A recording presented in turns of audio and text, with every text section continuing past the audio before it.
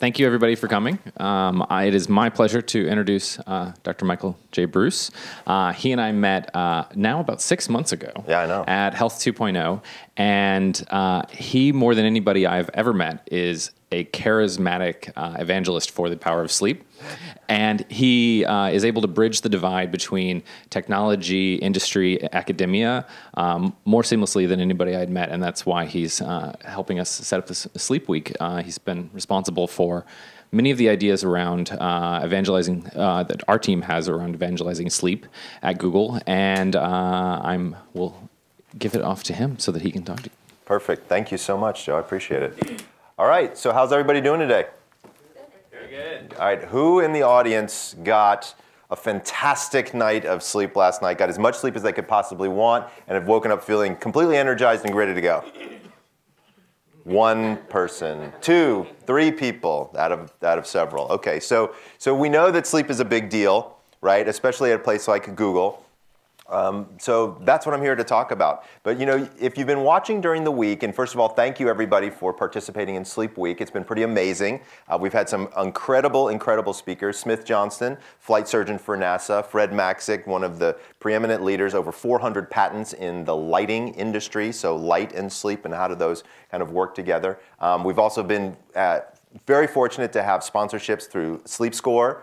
And through Sleepio. So we've had some really great opportunity for people to see new technology, check it out, have a lot of fun with it. So today, I'm going to talk about something that's a little bit different. I'm going to talk to you about something called circadian rhythms. And what do they mean? Joe's favorite word, circadian. And what can we learn from them to be able to help us not only be able to sleep better at night, but in our daily living. And so my newest book is called The Power of When. And it looks at a couple of different things. But before I start, I thought what I would do is really talk to you about what is sleep and sort of how does it work, to give you kind of the basic parameters from which to work. So this slide looks a little bit complicated, but it's really not. So it turns out that there are 2 distinct systems in the brain for sleep. One of them is a drive, kind of like hunger. So I'm hungry. I eat something, and that hunger begins to dissipate. The same holds true with sleep. What we find is that there's something in our brain that makes us sleepier and sleepier, and it's called adenosine. Adenosine is actually a byproduct of cells. So when a cell eats a piece of glucose, something comes out the back end. Part of what comes out the back end is adenosine. And adenosine works its way through the bloodstream, gets into the brain, and it goes to a very specific receptor site, specifically for adenosine. And as that builds up, we get sleepier and sleepier and sleepier. Now, why all this talk about neurochemistry? Well, it turns out that if you look at the molecular structure of adenosine and you look at the molecular structure of caffeine, they're off by 1 molecule, right? So here's what happens is when you're getting tired and you're putting down the coffee or the energy drinks or what have you, that actually goes and it fits really nicely into that receptor site and it blocks the adenosine. But then once your brain burns through the caffeine, the adenosine comes flooding in, and that's where you get that caffeine crash, because it's all that adenosine that's actually now made its way through the floodgates. So that's sleep drive. We want adenosine to raise at a very consistent level, get to a certain point. Usually around 10:30, 11 o'clock at night, it kind of reaches its max, and that's when most people fall asleep. But that's not the only aspect of sleep. There's also a circadian rhythm. So the circadian rhythm is it's really your biological clock. And what I mean by that is kind of like with hunger as well. So you ever notice how you get hungry with breakfast, lunch, and dinner about the same time? So the same holds true with sleep, is you have this circadian system, and this actually makes you want to get sleepier at particular times, irrespective of adenosine. So how many people in here, by a raise of hands, have ever had the situation where you're exhausted? You are absolutely dog-tired, you've had the worst, horrible, crazy day, and you're physically, all you can do is crawl into bed. And you get into bed, let's say at 8 o'clock at night, because you're just so exhausted. How many people in here have ever had that situation occur for them, right? Okay, literally everybody in the room. Now, let me ask you this. Do you fall asleep? Almost never, right? Your brain just starts going and going and going and going. That's a situation where your adenosine is very, very high, but your circadian rhythm is off because you went to bed too early. One of the #1 things that my insomnia patients do is go to bed too early, which sounds completely counterintuitive, right? Like if I've got insomnia and I'm tired, maybe I can get in bed and catch up on my sleep. It doesn't really work that way. Same holds true for the drive situation. So how many people in here have had a nice big dinner and they sat down on the couch just because they were watching a little TV, and before they knew it, they were out for about an hour, took an unscheduled nap, right? Then when you go back and go to bed at your normal bedtime, what happens? You can't sleep because you've actually reduced sleep drive at that time. Your circadian rhythm is ready to sleep, but your drive is down because you got rid of some of that adenosine during your nap. So we've all had both of these systems kind of go a little kooky for us. And so the goal here is to be able to get people to understand the drive, understand the rhythm, and when those two are in balance, that's when we sleep. So it turns out that all of our hormones lead a circadian life. So what is circadian? It's a 24-hour cycle, but yet every hormone in our body is very, very predictable.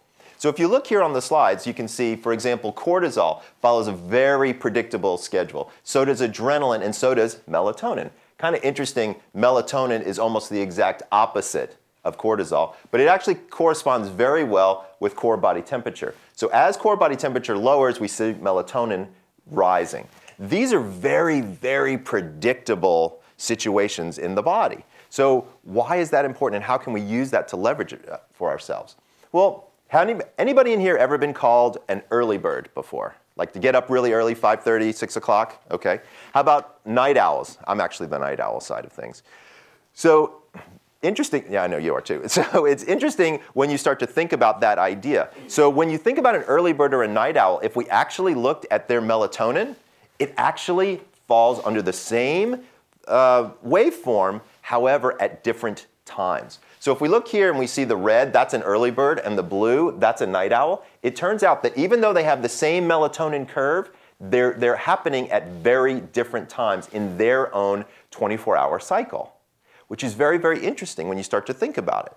So Michael, you're telling me that if I'm a night owl and I wake up at 7 o'clock, 6:30 in the morning, what's going on? My melatonin faucet is still running, whereas if I'm an early bird, it's not. So this is why, for all of you people who are night owls, raise your hand again if you're a night owl, right? This is why mornings suck, okay? Bottom line, there's nothing fun about getting up in the mornings for you people because of this. Your melatonin is actually still going. It's still moving in that direction, and that's where that morning fog is coming from. Whereas for all of you early birds, mornings are a breeze for you. However, doing stuff late at night doesn't always work out so well.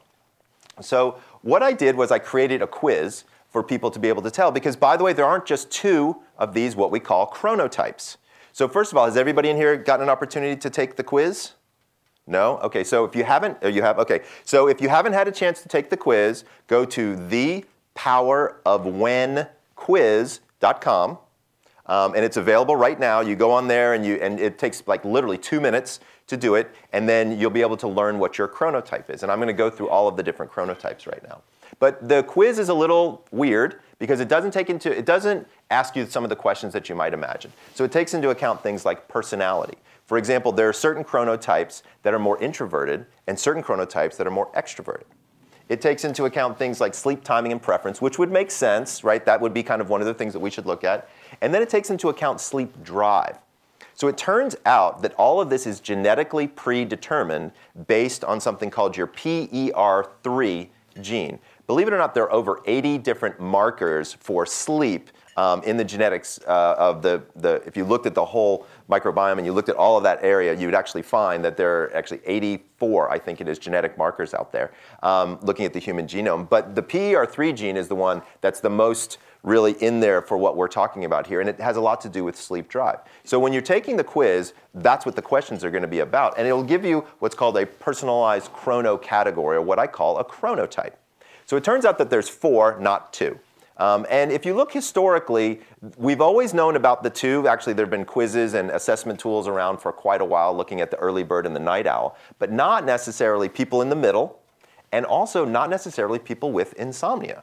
So it turns out that people with insomnia actually have a very different genetic makeup in certain cases, and a lot of it is actually genetically predetermined. So it's important for you to be able to understand and recognize that you might fall into one of those categories as well. So what I thought I would do is go through each of the chronotypes while people out there are taking the quiz and learning what their chronotype is. That way they can get an understanding of some of the things that are going on with them. So first one are what I call lions. So I replaced the vernacular of birds to mammals. So first of all, why did I do that? Well, because I'm a mammal, I'm not a bird, and I really thought it would make more sense to look at different mammals. And by the way, these animals all actually have the chronotype that we're talking about. So lions have a tendency to, their first kill is at dawn. They wake up very, very early, and that's where they do most of their hunting. But my lions as a group, not as the animal, but now as all of us would be, are pretty interesting folks. They make up about 15%, 15 to 20% of the population. And these are my early morning optimists with what we would consider to be a medium sleep drive. These are my go-getters. These are my COOs. These are the managers. These are people who are really good at asking people to do certain things and trying to move people through a process.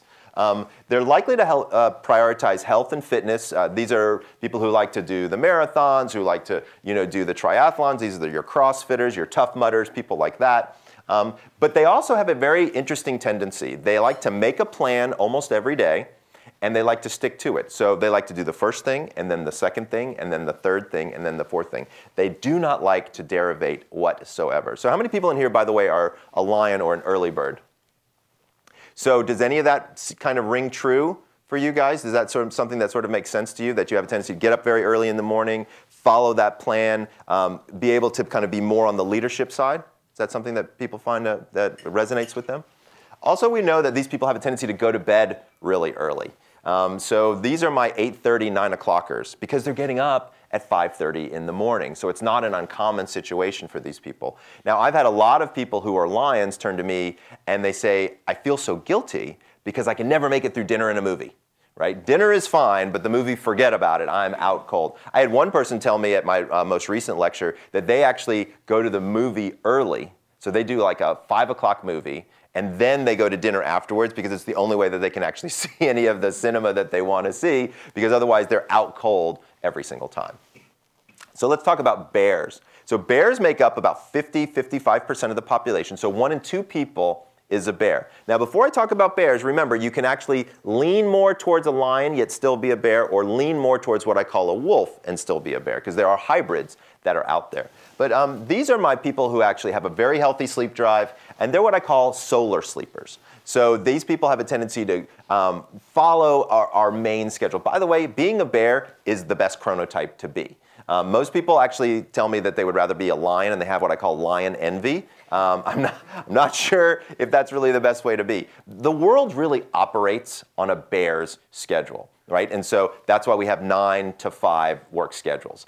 This is why carpools and buses go in the certain schedules. This is why literally everything that we do kind of runs in this sort of what we call a solar schedule. So it's much easier for bears in general. They get the work done in society. They have a tendency to really be able to accomplish a whole lot, as well as they have a tendency to be extroverted and very open-minded.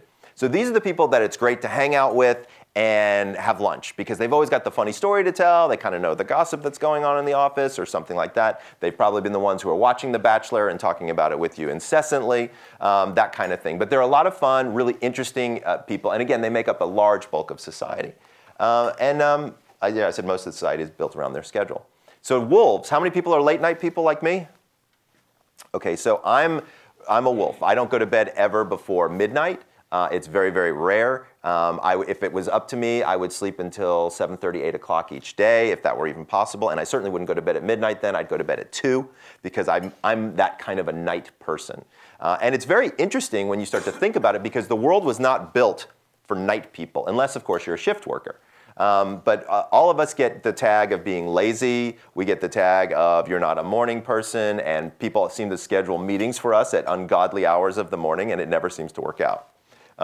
But we happen to be very creative thinkers. So wolves are actually my introverts. They're very interesting. These are the most creative people that I have. They crave novelty and risks. And if they do bother to make a plan, they never stick to it. They'll do the first thing on the list, and then the 6th thing on the list, and then the 4th thing on the list. And so they get distracted very, very easily, yet they still get a lot of things done. I would say these are my authors, my actors, my musicians, people like that. They become deeply loyal friends too. These are the people that will happily stay up all night with you and talk with you, because they can. It doesn't bother them to stay up all night. And they're really great people. Dolphins are my problem children. So was anybody in here take the quiz? Were they a dolphin? Did they want to raise their hand and admit? Okay. So my dolphins are my people who don't sleep very well. They have difficulty either falling asleep or staying asleep most of the time. Not every dolphin is like this, but I do have that happen. These are highly, highly intelligent people, but they have very erratic sleep schedules, like I said, and sometimes they've already tried multiple things to help them with their sleep. And so a lot of this, this vernacular comes from my work as a sleep specialist. So I'm an actively practicing sleep doctor. I've been practicing for 17 years. And my specialty is insomnia. And one of the things that was interesting is I had a patient come to me and she said, you know, I'm a terrible sleeper. So I started walking down the road of cognitive behavioral therapy with her. And we tried just about everything and nothing worked. And it was a complete and total failure, which is kind of rare when you start to understand more about the reasoning behind what goes on with people who have sleep problems. And so I brought her in and I said, you know, let's try to figure out what's going on. And she said, well, it's not that I can't fall asleep, and it's not that I can't stay asleep. She said, it's that I sleep at the wrong time. And so then I started thinking about my kids. So my daughter is here with me today. My son and her have the exact same sleep pattern. If it was up to them, they would go to bed at 2 and they would sleep until 12. And this is what happens in our house on the weekends. Anybody in here have teenagers? So yeah, you know exactly what I'm talking about. It's incredible. And so they're wolves. And so I started to think about this patient. I discovered, you know what, she's actually a wolf. And so what I did was I asked her boss, can we change her work schedule? And he was like, well, you better do something quick because in about a week, I'm going to fire her. I was like, no pressure. Great. Fantastic. So I go in and I said, all right, let's go with this. And we changed her work times so that she came in at around 10:30, but she would work until about 6:30, 7 o'clock. Right? So just a shift in her work schedule. And after a week, I called the boss back and I said, hey, how'd it go? He said, I don't know what you did, but this is fantastic. He said her work product is better. She doesn't fall asleep in meetings. It's like a miracle. So I'm like, oh. I said, are you going to fire her? He's like, no, we're not going to fire her. Oh, great. So I call the husband. Well, I actually call her to tell her the good news, and the husband picks up the phone. And he said something to me that I'll never forget. He said, I like my wife better, which I thought was a really strong statement to make, number one, to somebody he had never talked to before. But what he was telling me is he now understood a lot more about her as a person. And so the power of when has a lot to do with when somebody is on and when somebody is off and how all of these hormones work together in order for people to understand these things. It's really a communication tool more than anything. And what I find is as soon as one person takes the quiz, they have everybody in their family take the quiz and start learning more about how can I communicate better within my family. So again, highly intelligent. My dolphins are super intelligent people. They do have a tendency to be a little obsessive compulsive, and sometimes that gets in the way of their levels of productivity because they want it to be perfect at every juncture. And that was a little bit like this woman. But it turned out that she wasn't a dolphin. It turned out that she was a wolf. And once we were able to change her schedule, it actually worked out quite well. So who cares about all of this stuff? Remember, if you know what your chronotype is, and then you know what your hormones are going to be doing throughout a particular day, I can actually match the times of day when your hormones at a particular level where it would be optimal to do that activity. Right? It's actually a matching game. It's super simple. So this sounds too good to be true, right? How could he possibly be able to do something like this? Well, so I've actually got over 350 studies backing me up on this. Now, I didn't do 350 studies. What I did was I aggregated data from around the world. And it turns out that this is an area called chronobiology, and it's been studied for 15, almost 20 years now. And so we've got a tremendous amount of data at our fingertips to be able to see, hey, what can we do? What can we do better? And at what time would it be better to do it? So what I thought I would do is I'd take a couple of topics for you and show you how that works. Now, in the book, The Power of When, there's 50 different topics. So what I did was I went through my day of every single thing that I did during the day and I wrote it down. Then I asked my wife to do the same. Then I asked a couple of friends to do the same. We came up with roughly 50 different activities. But I thought I would do some on health and then some in business so that you could get an idea of sort of what's been going on. So I start off with these topics and you'll find them actually quite interesting. So first, let's talk about caffeine. So, you know, I've been walking around Google's campus, and one of the things that I noticed is you're never more than probably like 50 to 100 feet away from a source of caffeine, right? That seems to be a theme here. And there's a lot of coffee being drunk here, right? So I get it. Caffeine is the most abused substance in the world, and it's the most used substance in the world, which is kind of interesting. But did you know that there are actually times where you can drink your caffeine and it will actually give you more energy? That's probably pretty interesting to you. So it's all based on a couple of different things. One is what's called your cortisol rhythm. So cortisol is the fight or flight hormone, right? That's the thing that if you're in trouble, it kicks in gear and helps you, get out of there. Well, it's also the hormone that helps pull your body out of a state of unconsciousness. So when you wake up in the morning, your cortisol levels are actually quite high. When you go to sleep at night, you want your cortisol levels to be quite low.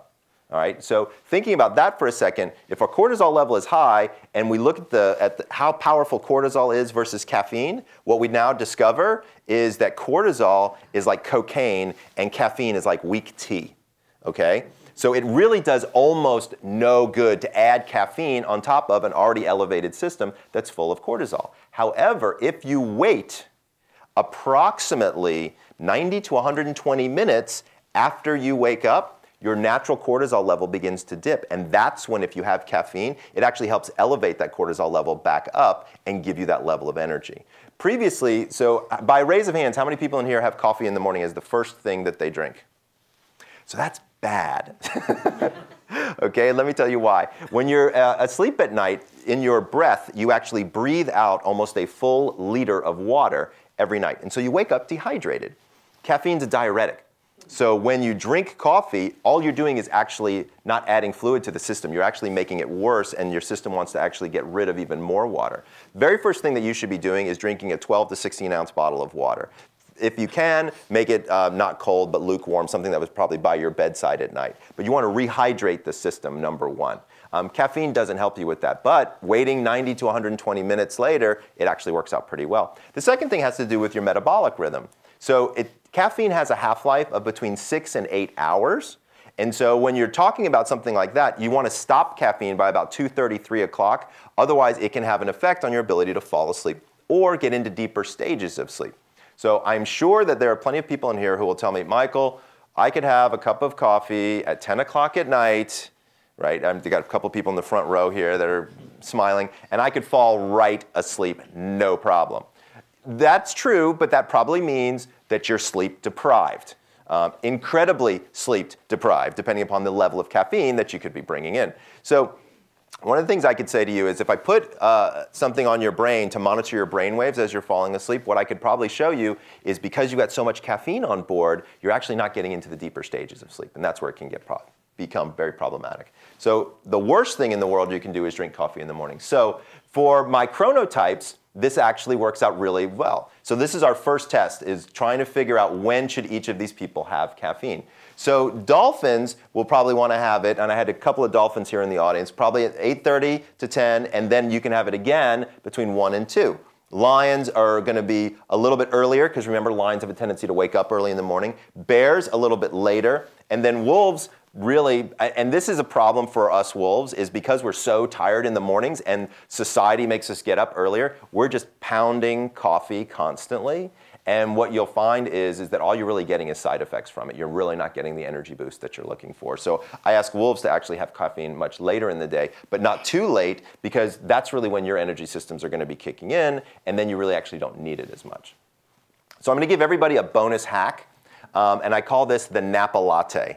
All right, so let's say that you only got 4.5 to 5 hours of sleep the other night, and you got a big presentation to give. You got something else that's going on, and you've really got to be on your mark. So here's what I want you to do, is take a 6-ounce cup of drip coffee, which has the highest caffeine content, about 100, 110 milligrams. Put in 3 ice cubes to cool it down, okay? Slug the whole thing really quick, and then take a 25-minute nap. All right? You'll reduce the amount of adenosine in your system so that you're not as sleepy. The caffeine locks into those receptor sites. You're good for 4 hours, guaranteed. I do this about 3 times a week. So Joe here has commented that he does this about 3 times a week. And it really works. It's really pretty impressive. I use this with all my Fortune 100 CEOs. I use it for whole executive teams. 3 times a week is about the maximum that you want to use it. You don't want to be using it every day, Joe. But it's true, and it works really, really well, especially on those days where you really haven't gotten the quality sleep that you were looking for. Also, it turns out broccoli is one of the things that will actually help pull caffeine out of your system. I've seen 2 studies to show this. I don't know exactly what the mechanism of action is there, but it turns out that if you've got too much caffeine in your system, steamed broccoli with dinner can actually help pull some of that caffeine out of your system rather quickly. So is there a right time to go running? How many people in here are runners? I know Nick's a runner. Okay, so we've got quite a few people in here who are runners. So this is very interesting. There are different rhythms in the body that tell us when is a good time to run. So it depends on what you want to accomplish with your run. So if you want to burn fat, you actually want to run more in the morning on an empty stomach. Not a dehydrated stomach, but an empty stomach, because your body's got to get the fuel from someplace, and so it's going to pull it from fat. But what if you're a performance-based runner? Like what if you're training for a marathon or CrossFit, or you're doing a triathlon or something like that? It turns out that there are better times of day for performance than you might expect. And these are actually based on chronotype. So lions are actually best in the late morning, which would make sense because they're early morning people. Bears in the afternoon, wolves are best in the evenings. And dolphins are actually good in the morning because dolphins use exercise to help relax them, right? And help kind of give them take that level of anxiety and lower it down. Although one thing I have noticed about my bears in general is if bears don't exercise in the morning, they just won't do it. It's pretty interesting. They might do better in the later afternoon, but I promise you that 9 times out of 10, they're not going to do it if they don't exercise in the morning. So I'd rather you exercise in the morning. So maybe as a bear, you might burn a little bit more fat than you might from a performance standpoint. But what about training for strength? So we talked about cardio, but what about strength training? So strength training is very interesting. So when you look at the muscle growth rhythms that are out there, it doesn't really matter when you train if you want your muscles to get bigger. But if you want them to actually get stronger, there actually is a rhythm based on, God bless you. Actually, God bless all of us. Based on, that got the biggest laugh so far. All right, good to know. So he timed that just perfectly for me. So when you look at muscle strength, it turns out that it's a testosterone ratio. And so when we have more testosterone, we actually can have better strength. And so looking at lions, bears, and dolphins and wolves, we actually know what their testosterone rhythms are. And that's part of the reason why they can actually lift more weights and actually be stronger by doing their exercise at different times. So we've talked about caffeine. We've talked about exercise. It is St. Patrick's Day. I guess we have to talk about green beer. So let's talk about alcohol for a second. So it turns out that your liver produces this thing called alcohol dehydrogenase. And what it does is it actually helps filter through and get that alcohol out of your system. Guess what? It doesn't really happen very much in the mornings. So if you're having brunch and having mimosas and Bloody Marys, you really need about half the amount of alcohol in the morning that you would normally to get the same effect in the afternoon or evening. So that's kind of interesting in terms of your tolerance rhythm will change. You are much less tolerant. Alcohol has much bigger effect on you in the mornings than it ever will in the afternoons or evenings. But then there's this thing called happy hour. Right? And so what is happy hour? Happy hour is really interesting because when you look at it from a biochemical standpoint, this alcohol dehydrogenase really kicks into gear about 4:30, 5 o'clock, and it goes really hard until about 7. So a lot of the alcohol establishments over the last 100 years or so have figured out this, and they know that you'll actually be drinking more during this period of time, and that's why they give you free food or reduced cost food to drive you in to then drink more, because your body can actually handle drinking more at that point. Now, what ends up happening is, sometimes you may drink in a little bit of excess, and then you end up with the hangover, right? So there's something called the hangover rhythm, right? And so this is actually, again, when is your body able to pull the alcohol in or out? And when you take all these rhythms into account, there's a couple things that you can learn. So this is what I call strategic drinking. So if you go by your chronotype, here's what you will learn, is that dolphins are actually good between 6 and 8, lions, again, a little bit earlier, bears, kind of in the middle, and then wolves, we can party all night long. And so it's kind of interesting when you start to think through the idea of chemically or biochemically speaking, what's going on in your body, how could that possibly have an effect on whatever it is that you're ingesting, whether it's caffeine, alcohol, you name it. And then I also brought in a couple of hangover hacks for people who are wolves who had a tendency to drink late at night. A couple of things to think about. 1 glass of water for every alcoholic beverage. Number one, it slows down the sheer volume of alcohol you're putting in your system. But remember, alcohol is a diuretic. And sort of once you break the seal and you go to the bathroom once, you're done. You're just going to go to the bathroom, go to the bathroom, go to the bathroom. And so you really need to rehydrate as best you can. I've seen 2 studies to show that coconut water before bed seems to help. I have no data other than these kind of, and they were anecdotal case studies. They weren't really anything really good, so give it a shot if you want. If you can, stop drinking about 3 hours before bed. It takes the average human body approximately 1 hour per alcoholic beverage to digest through it. And so if you had 2 or 3 beers, wine with dinner, then if you stop at, like, let's say 8, and then you would go to bed at 11, then it would be out of your system. Remember, there's a really big difference between going to sleep and passing out. Okay? And so we want to be careful about the passing out phase. Also, it turns out that alcohol really pulls out of your body magnesium and vitamin B. So taking those in the morning can actually be very, very helpful. And then just time. The whole idea of hair of the dog that bit you is never a good idea. So don't start drinking early in the morning because remember, your tolerance rhythm is going to have a pretty big effect there. When should you go to bed? This is a question that I get asked all the time because I'm the sleep doctor. So of course that's the question that people are going to ask me. So it's really interesting, but most people don't know their bedtime. They have a socially determined wake-up time, but they don't actually know what time they need to go to bed. Like when was the last time somebody told you to go to bed? When you were like 10, 12 years old? So what I know is that most people have this socially determined wake-up time. It tends to be around 6:30. So in our house, we wake up at 6:30 because the kids are getting ready for school. And so I know it's 6:30, and so we know that the average sleep cycle is approximately 90 minutes long. We know the average person has 5 of these sleep cycles. So 5 times 90 is, come on guys, 450. Nobody said there'd be math, right? Okay, 450. So if we take 450 minutes, and we divide it by 60 minutes an hour, we get 7.5 hours. So if you do the math, it gets kind of interesting.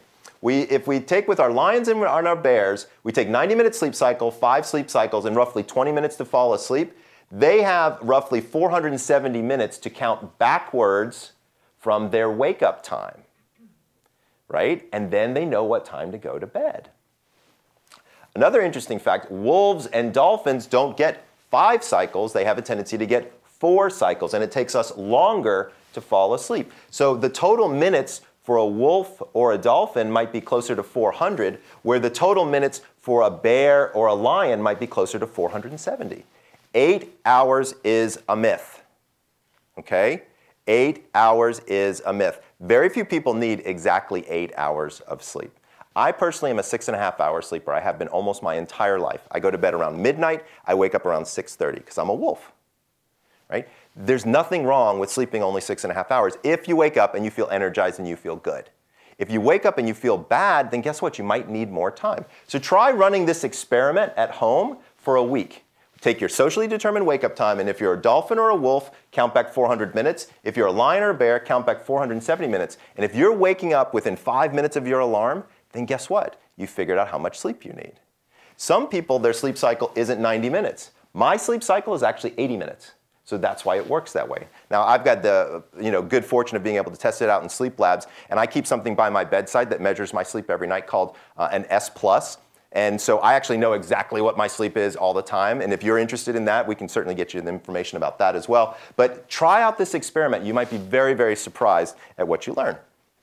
So what's the good bedtime? So I actually plotted it out for everybody. But it's in the book. And again, you can figure it out based on your chronotype as well as your sleep score. So I have wake-up times and bedtimes various throughout the evening so that people can figure this out. So what about sex?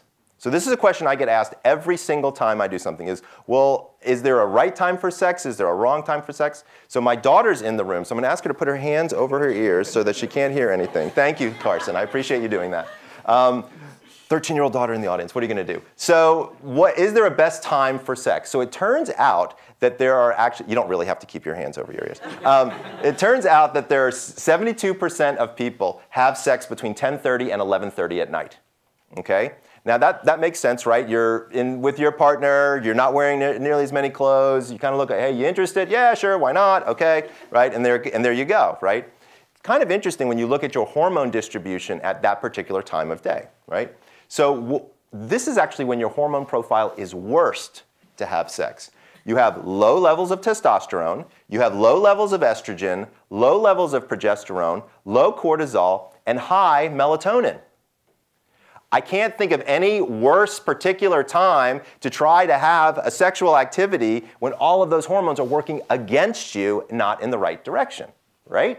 So what am I going to do?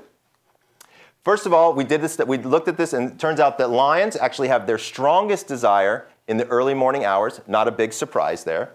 Dolphins reported a very calming effect from having sex in the morning. And wolves just stayed up later and ended up having sex because, again, that's what their kind of whole chronotype wants to do. And men prefer sex at any time it's offered.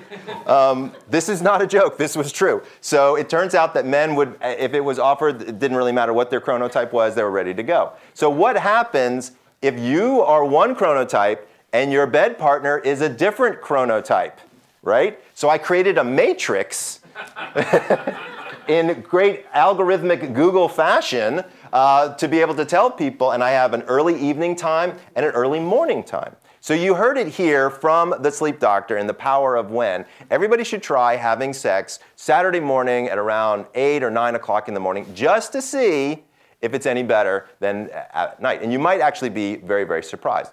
There's a whole chapter on this in the book, and I actually also have a separate matrix for heterosexual couples, then for lesbian couples, and for gay couples, because the hormone distributions are very, very different. So check it out. I think you'll find it quite fascinating. So now we're going to move on to productivity. So speaking of sex, we'll talk about productivity. So what are we going to talk about here? There's a lot of really interesting things that are going on now. I'm actually being asked by companies to come in and chronotype the entire company. Because one of the things that they're finding is they say, well, I've got a preponderance of wolves in my creative department, which makes sense, right? Because that's what wolves are. They're my internal, introverted, more creative people. And some idiot is having a meeting for them at 9 o'clock or 8 o'clock in the morning. Well, none of them are even awake. They can't even think at that period of time. So chronotyping the company and then working with the scheduling department and then looking at the content of those meetings turns out to be incredibly interesting for levels of productivity. And we're starting to find now that people are getting more and more productive simply by using these types of tools at their disposal. So let's talk about brainstorming, right? And so I know that there's time spent here for people where you have a certain amount of time each day to think about something different or a different kind of project or something like that. Well, if you're kind of trying to come up with ideas, sometimes that's not always so easy. How many people in here feel like they've had their best idea when they were in the shower, on the treadmill, going for a run, something like that? Right? So there's a reason for that, okay? And it's called, well, I'm going to tell you all these different rhythms. That one in particular is called the distraction rhythm. So have you ever noticed how when you're doing one thing and then all of a sudden a new thought comes flying into your head? So if your body is distracted with a physical activity, whether it's a shower or going for a run, you actually have a greater likelihood of these ideas being able to come to you. The connectivity rhythm is very interesting. So there's only certain times of day where your right side of your brain likes to talk to the left side of your brain, and there's a lot of more interaction. Happens to be earlier in the morning. The novelty rhythm is something else as well. So you ever get into a new situation, meet a new person, and all of a sudden you got so much in common with them, and they think like you, and you think like them, and all of a sudden you start tossing ideas back and forth, and before you know it, you're really connected with them. That's actually how I met Joe.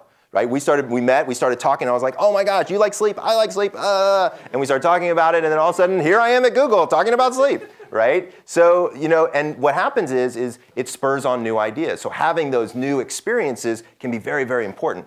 And then there's something called the REM rhythm. So most people don't know this, but you move information from your short-term memory to your long-term memory during REM sleep. That becomes critically important because you create an organizational substructure in your brain to deposit information, and then you have connections between these pieces of information to retrieve them to solve problems. So most of your problem solving can really occur while you're unconscious. So first of all, if you've ever heard the old adage of sleep on it before you make a big decision, it's true. All right? In our house, we never make a major decision without sleeping on it because there's so much information that's got to be compiled and kind of micro-processed within my head. It's really hard to do that. So being able to give yourself that time becomes very, very important. So I call these moments of groggy greatness. Okay? And so the worst time to try to brainstorm is between 11 and 3. right? Because that's where you've had lunch, you actually have a small spike in core body temperature, which releases a little bit of melatonin, so it's not necessarily always great, although for some of my bears, that can actually be a decent time as well. But it just depends. Sometimes they have something else going on. But my dolphins, and you notice how early these times are. Like, so for my lions, 4 a.m. to 6 a.m. Well, hopefully you're not awake at 4 a.m. That's kind of where the REM is coming in. But right after you wake up, one of the best ways to do something is take a topic and put it on a piece of paper and a pen, and then put it by your bedside. Okay? And when you wake up in the morning, the first thing you do is look at that topic and write down everything you can think about that topic. Within 5 to 7 days, I guarantee you, you will come up with an idea that you've never had before. Again, it's because of this microprocessing that gets to go on in your head. And that's not the only time. The second time happens to be in the afternoon. Now, if you notice here, dolphins between 2 and 4, and I'm talking over here that you shouldn't go between 11 and 3. Dolphins are different because of their level of anxiety is much higher. And so they can actually funnel in and get to that moment a little bit earlier when most of us can't.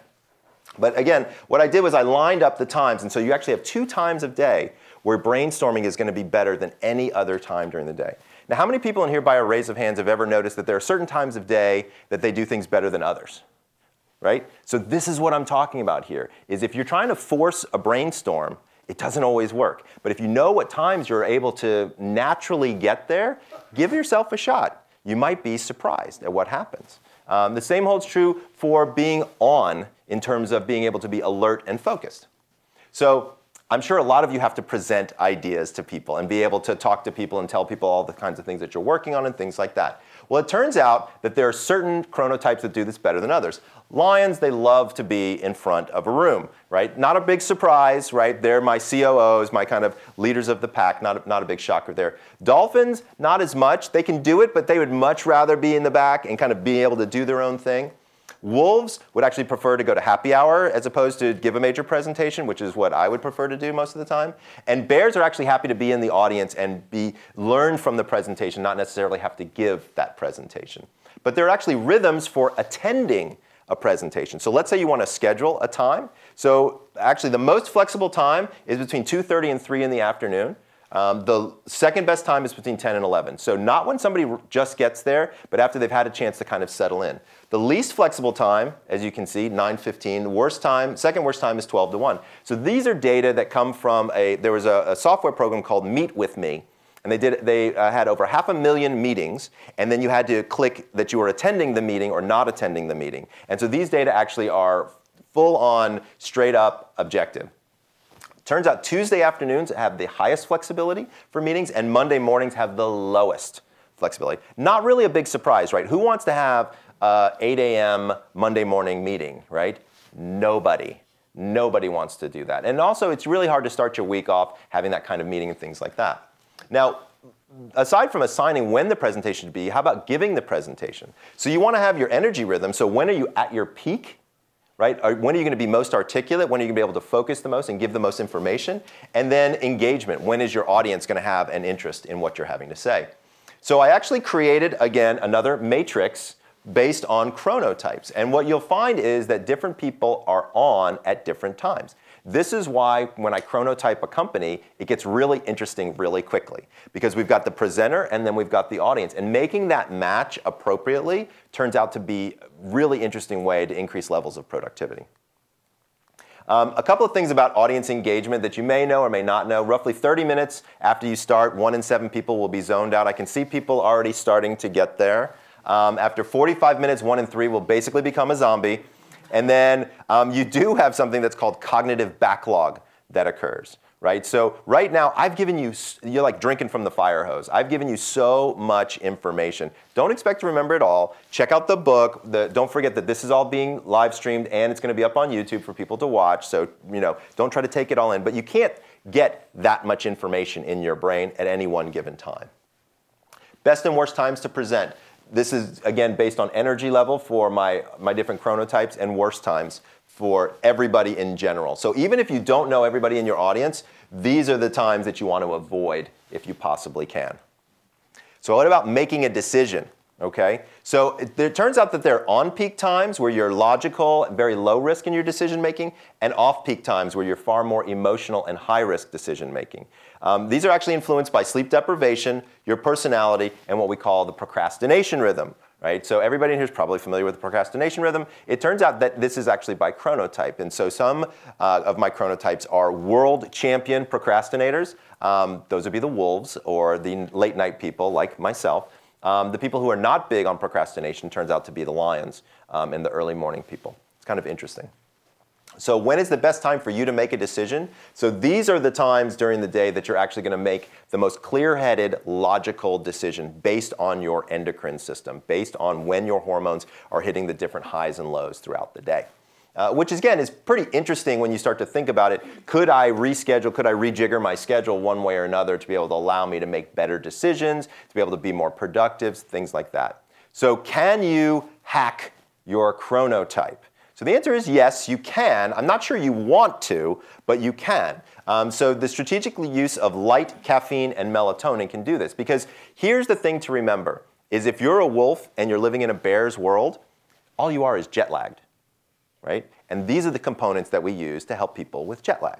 So if you want to, you can actually utilize light therapy. I know we had Fred Maxick talking earlier this week about how to use light, and you can have melatonin in the evenings, caffeine and light in the mornings, and you can actually shift yourself. You can actually make yourself into something that you weren't genetically predisposed to be. I don't recommend it, but it is something that unfortunately some of us have to do it whether we like it or not. Right? And so thinking through these ideas, you don't necessarily want to go against your genetics if you can possibly help it. How do you make yourself a morning person? This is the second biggest question I get after sex, is how do I change myself to become that morning person? So here's a couple of ideas that you could try if you'd like at home. So first of all, going to bed at the right time for you every night. Again, it's in the book, but it's also based on your chronotype. Number two, never hit the snooze button. So by a raise of hands, how many people in here hit the snooze button at least once? Come on, don't lie. Okay, keep your hands raised, keep your hands raised. Twice, 3 times, 4 times. All right, so we've ended at 3. I was giving this lecture and I had somebody at 7 times for a snooze button, okay? So let me tell you why the snooze button is the single worst invention in all of sleep. So it turns out that the average snooze is between 7 and 9 minutes long, and your body physically can't get into a deep stage of sleep at that point. And we know that REM sleep, remember from the creativity stuff and the brainstorming stuff, is the bulk of it happens in the last part of the night. So what you do by hitting the snooze is you actually knock down your levels of creativity and brainstorming. I'd much rather you just set your alarm for the last possible moment that you have to wake up, because you'll get a lot more better quality sleep. Get direct sunlight for 10 minutes in the morning. So once you've reached over and you've grabbed your bottle of water because you're dehydrated, I want you to walk to the window and get some sunlight. Do me a favor, put on a robe. Okay? I have to tell these people lots of time, they don't think about it, and then the neighbors get a big scare. Remember to drink your water, and let there be light and music. So it's very, very interesting. How many people listen to music in the mornings when they're getting ready? So that's a great thing that you do, and it works really, really well. And you should use high energy, high emotion music. So music that you love to dance to, that really gets you going, is fantastic, because then you're using a secondary sense. You're not just having light, but you're also having sound to help wake your brain up in the morning. So one of the things that so in our house, my son listens to music almost every single morning. My daughter doesn't necessarily like it, and when it's too early in the morning, because she can sleep in a little bit longer than he can. And so the rule in our house is at 6:30 is when you can actually fire up the music. And I walk in there, and he's singing, he's dancing around, and he's 15 years old, okay? To get a 15-year-old to get up at 6:30 in the morning and be any level of consciousness is almost an impossibility. So by having that light that's coming in and then also having the music, it really has a tendency to help you out. Exercising your body and mind is always going to be good. Even if you can only do 10 push-ups or 15 push-ups in the morning, do something to get your heart rate up. If it's dancing around, don't dance in the shower, dance outside of the shower. We don't want anybody slipping and falling. But at the end of the day, doing something to get that level of energy up is good. If it's Saturday morning, that's the perfect time for sex, so go ahead and try that. You never know, it might help wake you up and make you a morning person. The other thing I talk about is a cool, not cold shower. So this is something that I do every morning, or most mornings, and it's a meditation technique that I do, and I teach it to people all the time. So you stand in front where the shower head is right at your head, and you have it hit you literally square between the eyes. There's like a waterfall of water that comes down, and it covers your nose, so it's actually difficult to breathe. So you have to open up your mouth, and you have to concentrate really hard on how you breathe. And if you sit there for about a minute, you can't think of anything other than your breathing. Okay? And so it really focuses you in, and you really come out of this really in the moment. While you're doing that, take the nozzle and turn it to get a little cooler, a little cooler, a little cooler. Don't make it cold. Just get it cooler. What happens is the blood shunts into your trunk, and it actually causes your heart rate to go up, and it actually helps wake you up even more. So by using this meditation, and then when you turn off the shower, you are in the now. That's a great time for journaling and for creativity, or just getting your day going. And then start your day with a fairly decent-sized protein-rich breakfast. Protein and good fat is going to be much better for you. I was actually able to come around to some of the cafes here, and they've got some fantastic options here at Google for you to be able to do something like that. You want to avoid carbs in the morning, even though they taste really good. There's a lot of data to show that carbs make you sleepy. And so if you're a wolf and you don't do well at mornings anyway, a bagel is about the worst thing that you could possibly put into your body, because all your body wants to do after something like that is sleep. And so with that, I will open it up for questions. You can ask me questions about timing. You can ask me questions about sleep, whatever you want. You were just mentioning about some protein-rich breakfast options, and what would those be? So if I was looking for a protein-rich breakfast, I might consider something like an omelet with avocado would be a great option, because you get the good fat from the avocado and you get the protein from the eggs. A lot of people, for example, a lot of my people who are night people like wolves, they have almost no appetite in the morning. So for those people, a protein shake or a protein smoothie would actually work out pretty well. Yeah, I hate eating in the morning. Yeah, and so do I. And so the only thing I can literally choke down is a smoothie, barely. Yeah. So okay. That's what I do. Thank you. Just curious, is it just the genetics 100% that decides the chronotype, or are there any external factors or social factors? So it's the genetics that determine the chronotype, but it's the external factors as whether or not you can follow the chronotype. Also, it changes over time. So as an example, with my daughter, she's 13, so she's going to be more of a wolf. But as she gets older, she might be more of a bear, she might be more of a lion, things like that. We also know that as we get even older, like when we hit senior years, like 55, 65, that kind of age range, then we also start to see people go one of two routes. They either go towards the lion, so you see a lot of people having dinner at 5 o'clock and getting up super early, or they go towards a dolphin because they become more medically frail. There's more medications on board, which can be disruptive to sleep. You said that for bears, afternoon exercise is best, but if they don't exercise in the morning, it's not going to happen. Right. That's totally me. Why is that the case, and how is it different for the others?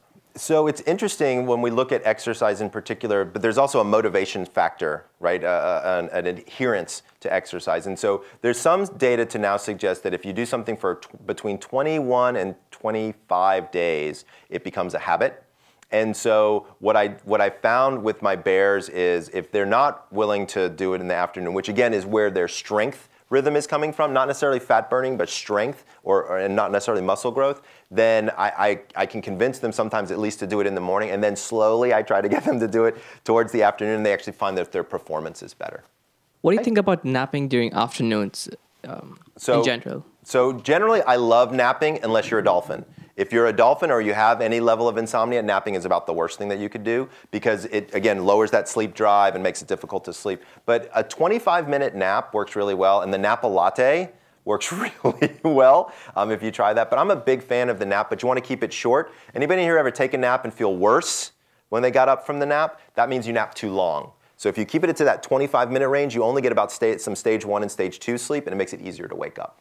Yes, over here. So if you had to do just one thing, and you were stuck between forced to get up too early for a long commute, forced to stay up too late just to keep on top of the house and help the kids with homework, right? Not a lot of option to change schedules. Right? So it's really overconstrained, like I think many of us. Right. What's the one first thing you do to make it better? I would keep your sleep schedule the same on the weekends as during the week, because what ends up, so you're crunched from both ends is what the description that you're giving me is I got to stay up late to get stuff done, and then I got to get up early because I've got a decent sized commute. So you've got this here. So lots of people in that scenario try to catch up on sleep on the weekends, and what ends up happening is they actually shift their circadian clock and make it worse.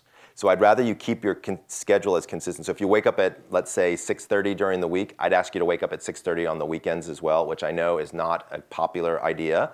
But what you'll find is you can fall asleep more quickly, and you'll be able to get into deeper sleep faster and stay there longer the more consistent your sleep schedule is. So that would be the first thing I would say is keep your bedtime and wake time consistent. The other thing I would do is look at your coffee intake. And see if you can tweak that a little bit, because if you've got a commute and you're riding a vehicle or something like that, maybe carpooling might be better because your reaction time is definitely going to be slower, for sure. My question, though, is what's the effect size here on some of these? You're saying better, and I basically want to know how much better my sex is going to be. Okay, so you want to know how much better your sex is going to be. So that's a great question. So it really looks more at, so in sex in particular, it's looking more at desire. And so when is desire around? And so it's hard to quantify exactly, but here's one of the things I can tell you, and it's great that you chose sex in particular, is we know that a preponderance of men wake up with an erection, right? And so if that's the case, clearly Mother Nature is saying, this is the time that you need to be doing this particular activity. So what I would say is I'm going to actually put it back onto you. And so what I'm going to ask you to do is I want you to run the experiment for me and then let us know if it's increased your sex life any more or less, and we'll see what happens. But right now the data isn't that clear. But when we look at these things and we say things are better, what we're finding is anecdotally, a tremendous number of people are, I get hundreds of emails of people saying, holy cow, this really is interesting. And I don't want people to change their whole lives, right? I want them to get their sleep schedule down and then just pick one thing from the book. There are literally 50 different activities. Most people look at the sex part first, but if that's what you want to do, go for it. But you'll be surprised at it. It absolutely is incrementally better. What is your opinion on polyphasic sleep, and how does it differ from adaptive sleep habits? For example, habitual napping at a set time per day. So for those of you out there that don't know what polyphasic sleep is, so this is an idea where you can get your 8 hours in about 4.5. Right? So everybody's ears perk up. Oh, how do I do that? So what you end up doing is you have a core amount of sleep, usually 3 sleep cycles, about 4.5 hours, and then you take 25 to 35-minute naps at very particular times throughout the day, and that can be the most extreme situation where you would actually reduce total sleep time by about 200 minutes. Here's the pros and the cons of doing something like that. Yes, you do get more time, but you don't really. So here's what goes on is, first of all, you're awake when almost everybody out there is asleep. So there's only so many things you can do on the internet to talk to somebody in a different country where you're kind of done with that aspect. It turns out you get very lonely. Also, if you have any proclivity for depression, it comes out in spades. Because what you're doing is you're really sleep depriving the body. Now, the body can handle only so much of that. Everybody that I've ever worked with who wanted to do a polyphasic sleep schedule stopped within 3 months because you can't even do dinner and a movie. Right? You can go out and then your 1.5 to 3 hours is up when you have to take your next nap, and so it really becomes socially very difficult to do. Probably a lot of new moms and dads out there. Yes. Advice for them. Yeah. You know, I remember something, you know, napping the baby naps, but like, what are your top 3 tips for new moms and dads? So new moms and new dads. So first of all, it all depends upon your baby. Right, so we had 2 colicky babies. So both of my kids had tremendous reflux to the point where we had to have them on compounded Prilosec to be able to keep them in a good spot. And so their sleep was erratic until we did that. We actually did that fairly early on, and we got both of our kids to sleep fairly easily. There's a great program out there. It's called BabyWise. That's what we used in our house, and it's an eat, sleep, play program, and it's really about the consistency of the schedule. Kids' sleep invariably doesn't get messed up. It's their parents that don't keep a good, strict sleep schedule. So when grandma and grandpa's in town, don't keep them up later. If grandma and grandpa's flight got in at 8 o'clock, they don't get to see the kids that night. You know, you don't keep them up for that situation because you end up with what is termed in our house a meltdown, right? And that's a whole lot of no fun for everybody. So the more consistent the schedule is, the better. That's number 1. Number 2, if you do have a situation where you've got a child that isn't sleeping particularly well, you should use what I call as an on-call system. So one partner has Monday, Wednesday, Friday. The other partner has Tuesday, Thursday, Saturday, and then Sunday you flip a coin. And so if the baby is crying, that individual is responsible for that, as opposed to both people waking up, not getting enough sleep. So that has a tendency to work. Or if you've got one person who's a lion and one person who's a wolf, you can take different shifts that way, where the lion can get up early and the wolf can stay up late. That has a tendency to work as well. So it's really about managing your time surrounding that situation and checking out that baby-wise. It's pretty good. But Tom from the other side of Mountain View says, how long does it take to train your body for a new sleeping routine? So it's interesting. If it's a sleeping routine that works with your chronotype and your genetics, then it doesn't take very long. It'll adapt in usually 5 to 7 days. If you're trying to go against your chronotype, so let's say you're a wolf and you're trying to be a lion, it could take months to be able to do that. And to be very honest with you, it's not going to be particularly successful. You really should try to stick. That's why it's great to be a bear, because bears kind of have it in the best spot because they can kind of move. And remember, you can be a bear that wakes up a little bit early or a bear that stays up a little bit late. So if you're following your chronotype, it's not hard to snap back into it. But when you're going against your chronotype, it can take a long time and it isn't necessarily very successful. Well, thank you all very much. I really enjoyed being here.